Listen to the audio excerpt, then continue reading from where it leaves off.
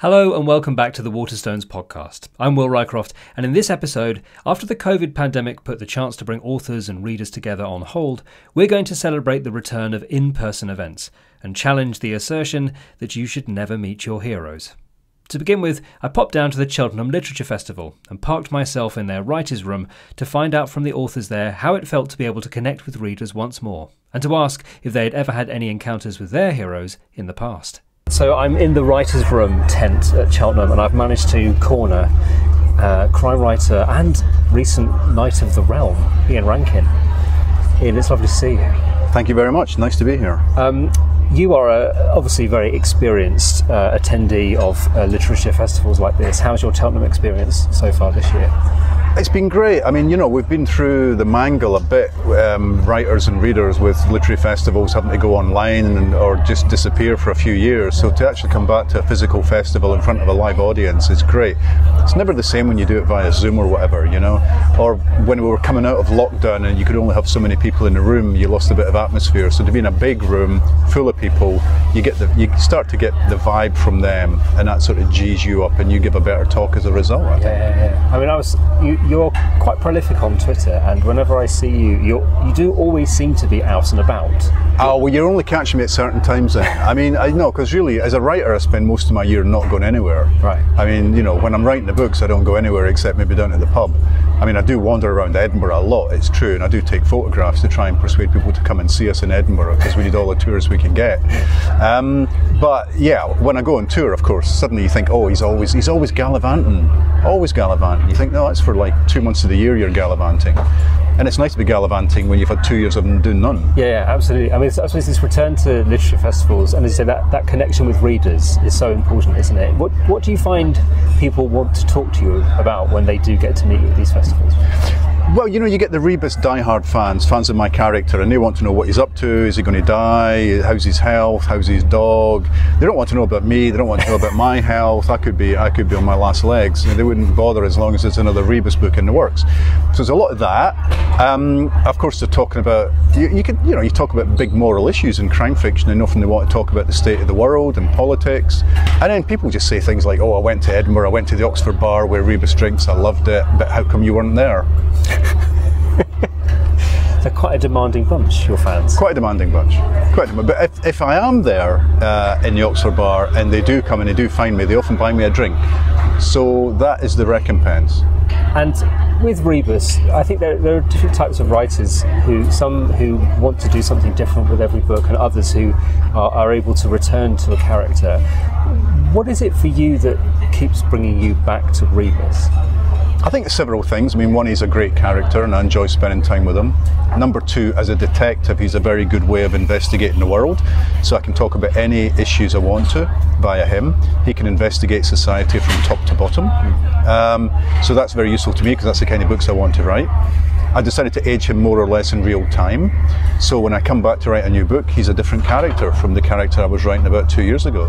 His life has moved on. I mean, for example, now he's retired, no longer a detective, but still feels like a detective. So he's trying to elbow his way into investigations, but he's finding it harder as he gets older. He's got health issues, which he didn't have a few years ago. He's no longer the big, roughy-tufty macho guy that he was in the early books, so he's got to use his wit and wiles to try and get the results that he used to get by being physical and intimidating. So he keeps changing, he keeps evolving, and I age with him. So he's dealing with some of the stuff that I'm going to be dealing with in a few years' time. So if he's got COPD now, for example, so he can't climb stairs. So he had to sell his flat, because his flat was on the second floor, moving to a ground floor flat. And a number of times that fans will come up and say, oh, I've been dealing with something similar, or my parents have been dealing with something similar, and it just makes him feel real to them. You mentioned there as well that, of course, writing over a period of time, you see the world changing. It feels as though the pace of change is getting faster and faster. Does it feel like that to you? Yeah, it does. And I mean, one of the pains of writing detective fiction is that you've got to keep up with the technology. And the technology involved in investigating the crime is changing all the time. And so how do you need to find that stuff out, because you better believe your readers will know about it. So DNA analysis of a crime scene, what happens at a post-mortem examination, that's all changed. And we can now get evidence that wasn't possible to get 5 years ago, even 2 or 3 years ago. A cold case, a body that's been in the ground for a long time, you can get a lot more information from it than used to be the case. Then you've got people's mobile phones, you can get information from them in a way you couldn't, etc., etc. So I've got to keep up with all of that. And you're right, the world is changing at an exhausting rate and a confusing rate. And I think one of the things people like about crime fiction is it does give a sense of that there's a resolution.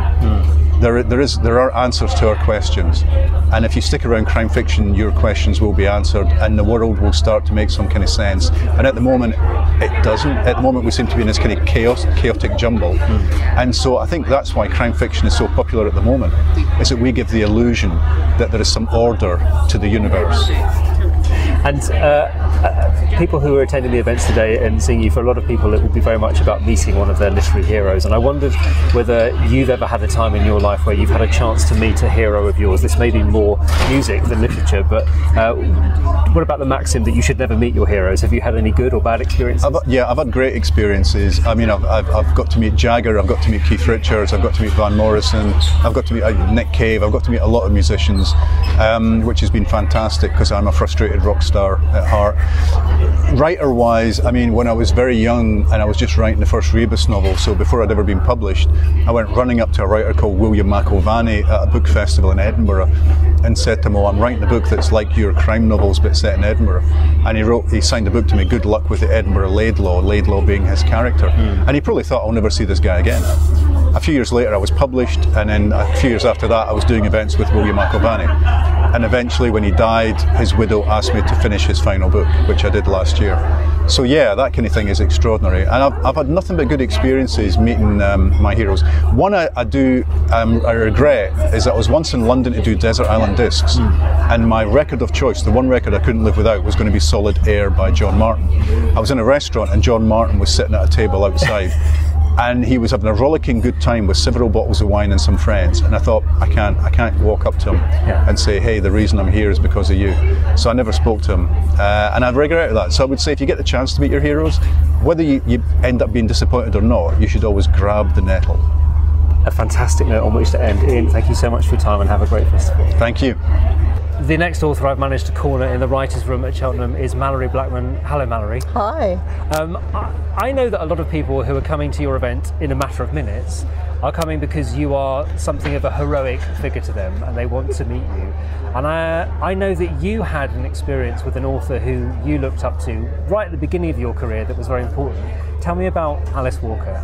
Yes, it was around about my 70th rejection, that's 65th, 70th. Anyway, I heard she was coming over, and so of course wherever she was going to be in the country I was going to follow, and she was at the Silver Moon Bookshop, which was in Charing Cross Road, so queued up for 2 hours, but I didn't care. I mean, it could have been 10 hours, I would have been there. Finally got to the front of the queue and I said to her, "It's a pleasure to meet you, please could you sign my name and could you put 'Don't Give Up'?" And she said, "I can't write that, what does that mean?" And I said, "Well, I really want to be a writer, but I keep getting so many rejection letters." So she looked at me and she said, "Don't give up." And she waved her finger at me and then she wrote it, so just "Don't Give Up, Alice Walker." And I sort of cherished the book because it was her book, The Temple of My Familiar. And then I thought, well, I can't give up now, Alice Walker's told me not to. So, so it was lovely. But that was such a thrill to meet her. She was amazing. You must have gone back to that page and looked at it when things were getting difficult. And I mean, it kind of just kept me going because I thought, encouragement. And now when I do signings and I tell that story, I have kind of would-be authors saying, "Oh, could you write 'Don't Give Up'?" So so we keep it forward. But and I'm happy to do so. But I just thought, it was the encouragement I needed at the time. Well, and in your memoir, you talk about some of the things that you have encountered through your life as a writer, the sort of the hurdles, I suppose, that you've had to get past, institutional and all the rest of it. And you must be meeting young would-be writers now who still need that encouragement. Yeah, absolutely. Do you feel like we're making progress in making sure that underrepresented voices do get heard and do get published? I think we are making progress. but there's more to be done. There's always more to be done, and I think we definitely need more voices, more diverse voices, and we need to be more inclusive in publishing. So, and we are getting there slowly, but as I said, I'd love to see more books from, say, neurodivergent authors about neurodivergent characters, where we're not necessarily focusing on that, but the characters happen to have that as part of their makeup, or people with kind of physical and mental challenges and so forth. And so all kinds of stories, there's room for all kinds of stories. So I think we just need to embrace that, and I think publishers are actually beginning to wake up to that. I mean, I've seen a change in the last couple of years in terms of the books I'm being sent and the books that are available, and I have to say, about time. And I'm hoping. I mean, having been over 30 years in this business, I've kind of seen this before, and then it fizzled out. And so I'm hoping this time it has enough momentum to kind of keep going. I hope so, because there is a definite market for the different stories, different voices, different ways of telling those stories. Yeah, and in fact, your choice of publisher I thought was quite significant, going with Murky Books. I remember when you announced that this memoir was coming, you looked so excited about publishing it. What is it about them that excites you as a publisher? I love the fact that they're, the commitment to kind of being inclusive and broadening out the scope of kind of what's available in publishing, and also the fact that Stormzy is such a lovely guy. So and the fact they asked me, they said, "Are you?" They were the ones who said, "Are you interested in writing a memoir?" And I thought, well, actually, yes, I am. So it all sort of came together at the right time, and I just thought, I just felt now is a good time to kind of take stock and just kind of write my memoir. Well, I will let you get on and meet all of those readers who want to meet you, but Malorie, thank you so much for your time. My pleasure. So the writer's room is getting quite boisterous now, but I have managed to corner children's author Anna James, author of the Pages & Co series. Hello, Anna. Hello. Now, the very great thing about Cheltenham being back and events being back is sort of seeing authors connecting with readers. But you're used to connecting with very young readers with your books, so you do lots of school visits and things like that. How is that different, do you think, to sort of connecting with adults? Tell me a little bit about that. I think that it is not to besmirch adult readers, but I do think it probably has a capacity for joy and wonder that as adults we don't necessarily have much chance to access. I would say, as you might be able to hear, it's also a great way to pick up colds. So there's only a certain number of schools you can visit in a 3-week period without getting ill. Middle grade is such an amazing age group to talk to, because they are old enough that you can really engage with them and have proper conversations with them, but they are young enough that they just about still believe in magic, which makes it a pretty special age group. And so in a traditional author event, you might expect there to be some chatter and then a sort of Q&A session towards the end. Do you have Q&A sessions with kids, and if so, what sort of questions do they ask you? So I would say maybe 75% of the questions are the questions you get asked at literally every event, which is, where do you get your ideas from, how long does it take to write a book, and then 25% of them are questions that you have never been asked before in your life and could not possibly anticipate. Although the question I get asked the most often is, do you have any owls in your books? I get asked that regularly by separate kids at separate events, and there wasn't, but there sure as heck is now, because kids love owls. Give the people what they want. I am into that, and I love owls, although I did go and do an owl experience at a falconry centre, because I was like, clearly I need to put some owls in, and I don't really know anything about owls.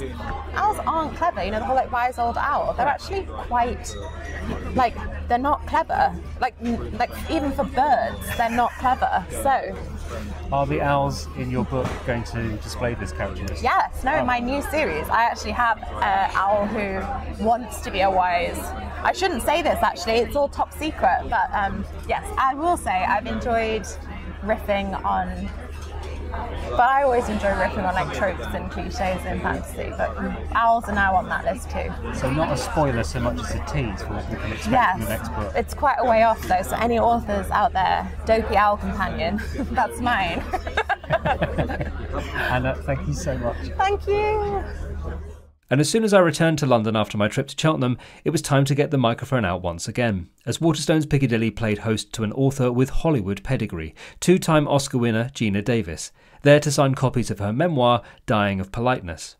Had she had any encounters with heroes when she was a kid? Not when I was growing up. When I was a kid, that didn't happen. The first, famous person that I met was Dustin Hoffman, and for your first celebrity, that was really special, and I got to work with him too. That was my first job. What was that on? Tootsie. I had a supporting part in Tootsie. Yeah. I love that film. Thank you. I know, me too.